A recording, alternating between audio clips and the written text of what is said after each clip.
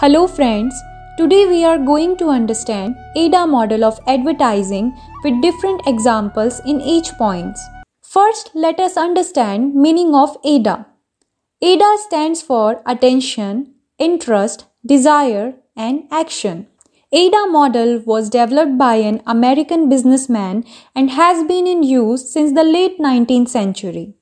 The model generally contains some steps that help the owner of the firm to make the sale of his commodity or service.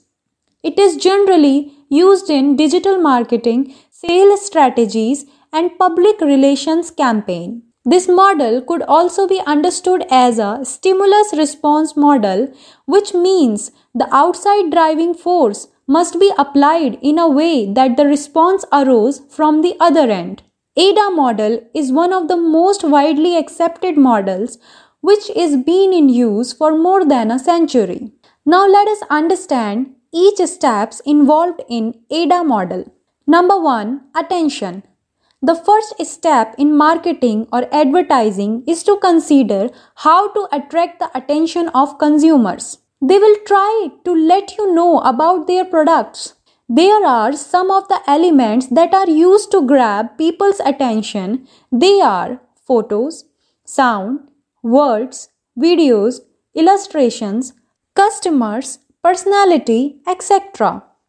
The main objective of attention is to avoid boring messages and preventing from being ignored. This includes striking colors, large font size, provocative imagery. For example, social media marketing is increasing in this present era. While scrolling your Instagram feeds, we see different brands showing their existence there, hence they recall and recollect our attention there. Number 2. Interest.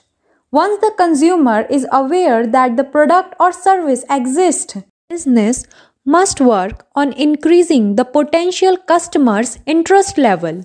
This is the most challenging step, as here you need to make sure that are you able to catch the attention of your targeted customers.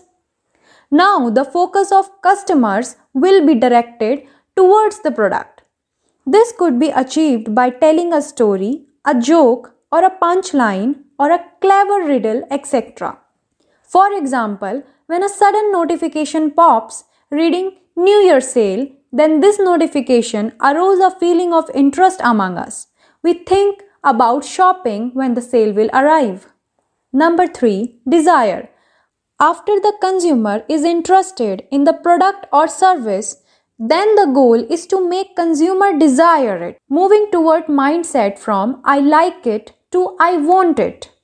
There is a lot of competition in the market nowadays, hence one's reason for buying the product are weighed on emotions.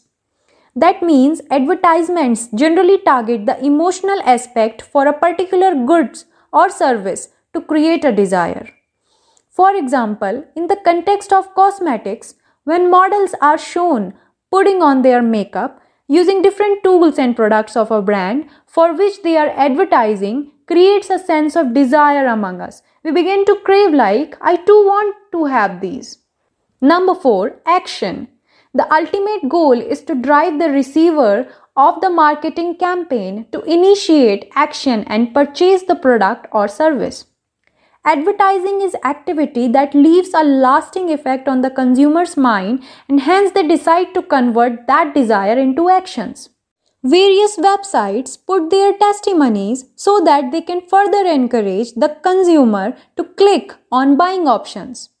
For example, when we wishlist something into our cart on any shopping app, the app generally acknowledges us that we have left something from buying. This recalling can convert our desire into action for buying that particular commodity. Therefore, the AIDA model says that awareness leads to interest, which leads to desire, and finally, action.